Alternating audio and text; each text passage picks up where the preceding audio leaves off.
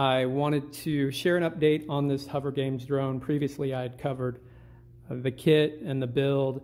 It's very well thought out. I've been impressed. And just recently I've been able to maiden and stabilize mode as well as position mode, and everything worked well after I did some vibration analysis. So I just want to share a before and after, and also just stress the importance of making sure that your flight controller is well isolated. So initially I had installed the NXP FMU that comes with the kit with the double-sided sticky tape. You can see how thin it is, and really just led to all sorts of oscillations. And in a minute we'll take a look at some of the analysis, the charts that I was able to create just by pulling the log files off of this guy. When I did the initial flight, there was a lot of weird oscillation. I've done a lot of PID tuning over the years and just really noticed that the behavior of the aircraft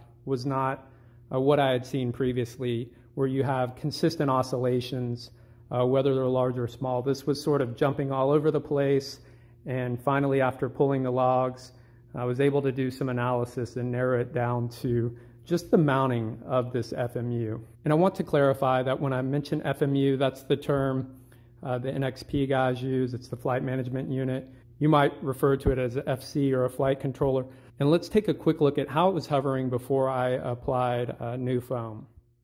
This is the Q500 airframe configuration from Q Ground Control with the white thin foam provided in the kit. You can see how unstable it is. It's actually really hard to control, so I tested in both manual and stabilized mode. If you get this kit, do not use the sticky foam that comes with it. One thing that I've always been a huge fan of, you guys might remember this stuff, it is the foam that came with the 3DR flight controllers, the APM as well as the Pixhawk. It's this 3M. I don't know how accessible it is anymore, but this stuff is really magical. So I've adhered it to 4 different corners of the FMU, basically where I had the white sticky foam before, and let's take a look at the performance after this foam was added.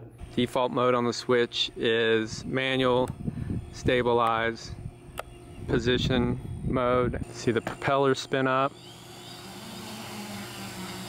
All right, so this is manual mode.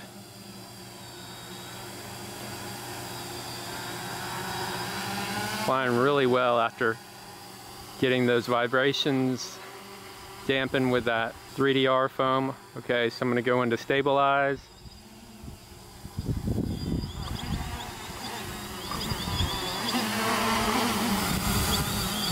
They're coming back to level.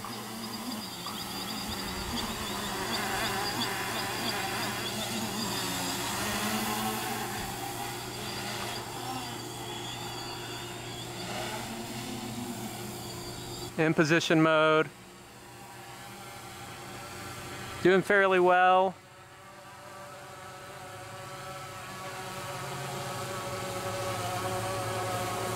Getting caught by a little bit of wind.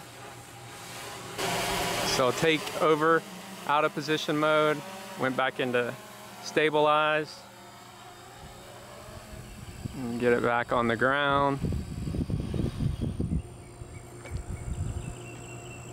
You can see there was a substantial difference, and if you guys know a source for this, be sure to get some, maybe share a link below so that we can all benefit. But I'm going to end with just taking a look at the flight logs before and after so we can see the difference in the vibration analysis. Before I dive into the log analysis, let me mention that I use this flight review service provided by the PX4 team, and it's really incredible.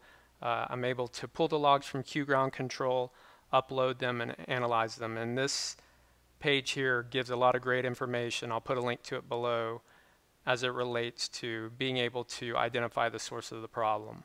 When you decide to go through this process, it's very important that you have configured your flight controller, a parameter, the SD log profile. You want to set that to option 4. That's this high rate logging.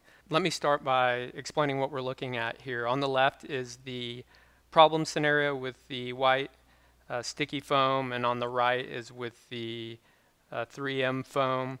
Now, the flight review documentation recommends sort of looking at your roll, pitch, and yaw angles and rates. And so if we look here at the left, what we want to see is that the red and green are tracking together fairly well. On the left, it doesn't look too bad, but on the right, we definitely have a lot cleaner tracking. Now, when we get down to the angular rate, you can see there's a lot more noise in the problem scenario. So looking at the pitch angle, you can see the tracking is actually pretty good in the problem scenario. Much cleaner on the right, and the angular rate, definitely a lot more noise. Let me also point out that the red, blue, and red just represent the flight mode that I was in. So started off in manual, went to stabilize, back to manual. This scenario on the right is not what I demonstrated in the video where I was flying outdoors. This was a hover test indoors, so I tried to keep these two scenarios as close as possible. But what this led me to believe is that since I used the Q500 airframe in Q ground control with the default PIDs, I decided that the PIDs should be left alone and really decided to take a look at the vibration. The flight review documentation has some great examples. These were very helpful of charts of good and bad vibration. Let's quickly focus on this actuator controls FFT chart that shows an example of bad vibration. So taking what we know from the documentation, looking at this FFT chart, the goal is to have a maximum peak below 20 hertz in a good vibration scenario, and you can see that we're nowhere near that. I think we have a peak here almost at 90 hertz. This goes way up, so that's definitely not good. Now on the right, unfortunately, the FFT didn't chart. As I mentioned earlier, it talks about enabling high rate logging, which I did, but anyway, we'll leave that alone for now. But looking at the actuator controls, zero charts, you can see there's a lot of noise on this roll axis where it's pretty quiet over here. And then if we go down to the actuator outputs, from the documentation, we just want these to be nice and clean, tracking well with not a lot of noise.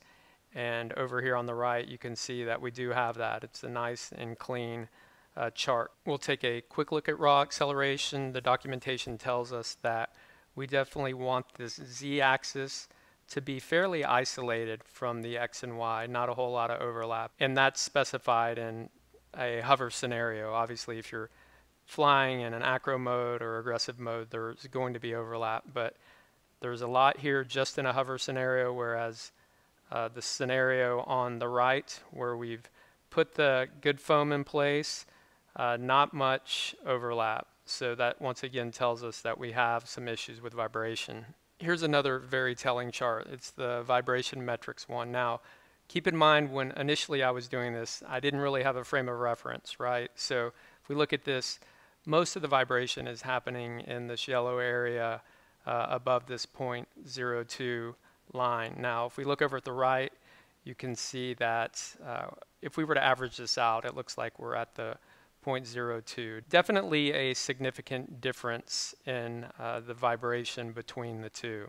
And let me leave you guys with one last thought. This really is what kind of pushed me over the edge, just really to dive into the vibration analysis. So once again, these are the actuator outputs, left and right, before and after. And if we go to the documentation, you can see that it says if the signals look very noisy with high amplitudes, two causes: sensor noise or vibrations passing through the controller. So based on that and my analysis of the PID stuff, I wanted to start with the vibration analysis, see if I could reduce that, and I have been able to.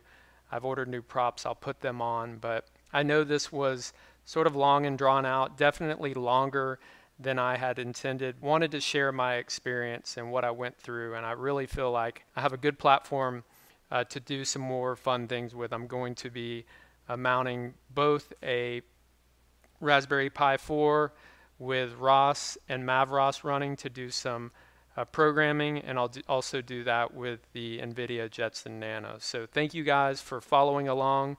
If you have any tips or questions, please leave them below, and until next time, thanks for watching.